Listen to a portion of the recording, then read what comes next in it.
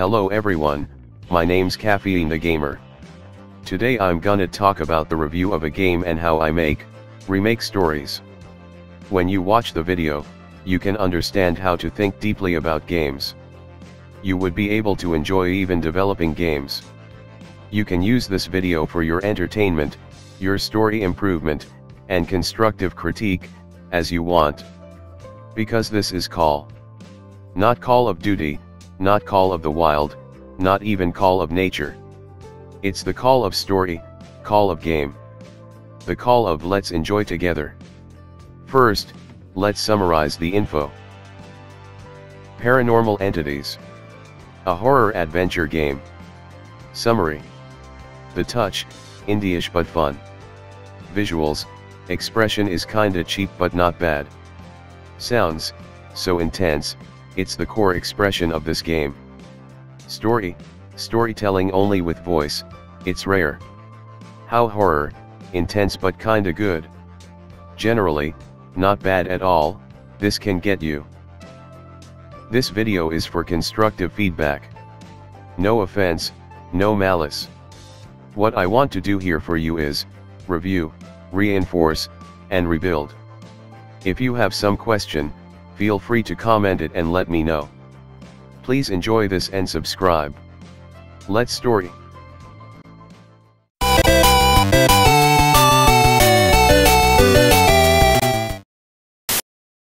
Review. The touch. The expressions of horror in this game sometimes fail. But I must accept some got me. To think overall, plus and minus collide and the plus one. Visuals. It's like Punch of our friends. Some punches don't hit us even if we don't move. But some straight punches reach you and you get nosebleed. Well, you better improve your punch but not bad at all. You say it while holding your nose. Sounds. I think this game is not visual one but auditory one. You can see the horror expression only few seconds and it's so dark. Maybe you're not impressed at the visual expression while muting. But can be impressed at the auditory expression while hiding video. Story. This game is a little bit rare because of no memo. Of course, this has writings on the wall, but it's not story. Storytelling only with voice and without memo is so rare. And it connects to ending, a good way to build a game. How horror. The first impression is just strong. This kind of strength is the same as hotness of pepper. But ritual and maze scene has mood. Premonitions that something scary keep happening is good. Generally. If you can tolerate the intensity, this can be fun game for you. Some jump scares can get you and the mood can entertain you. Reinforce. If I reinforce this game. Adding English subtitles for foreign players like me. As I always say, the point is if devs never think the game is not for foreign players or not. Being kind for players is always needed. And if summarizing this game, it can be sounds game. Intense sounds are the most typical feature of this game. And storytelling is performed with voice as auditory information. Restricting the storytelling to only sounds is ridiculous. Everybody prefer games that is rich for kindness. What I like is the ending. Referring to old film theory, all or most people in the film should be doomed. This is it. I never care if the protagonist dies in horror games because it's horror thing.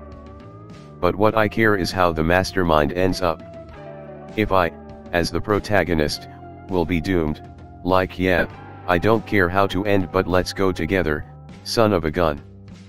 But even the branch of this game is at right before ending. This game won't allow you to save. So if you want to experience another ending, you should play it from the beginning to the ending again. The devs don't have to be kind for players, though when people think I don't want to play this game anymore, it's not players' fault. And a scream in the game makes me laugh a little bit. The male screaming.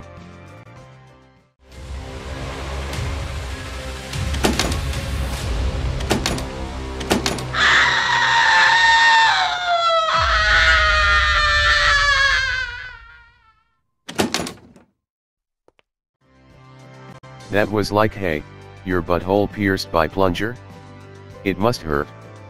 Oh well, don't show it. Unless the dev thinks the laughter in the horror game could be good seasoning, it's usually not great at all. Of course, it depends on how serious the dev wants to make good games. When being really serious, better improve that. But when not being serious, this is like pineapples in spicy hot pizza. Some like the sweetness in the hotness, but some others dislike or hate it. Yes, like me. Rebuild. If I rebuild this game, I think we don't need fundamental rebuilding because this game already has foundation. Wandering around lonely but the voice being always with you is good, I think.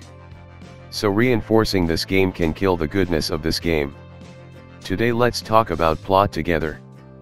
Plot is, in other words, blueprint of story. It's handy for making story, even how to make story efficiently. It's easy to use. First, you make 2 points, the beginning and a scene you want to make. And make it connect. This is how plot works. For example, what if I make a scene a man dies? I want to kill him tragically and make people feel sad and think it's tragic. Then a question occurs: what design should I make for the scene? First, a man who will die should appears in the game.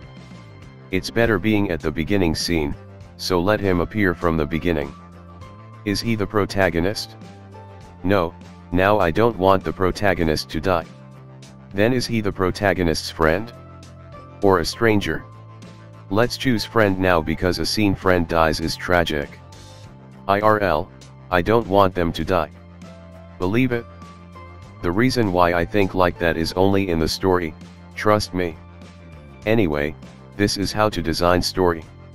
You never be able to design like this when designing straight from start to end. As I always say, story is linear. And scenes are points.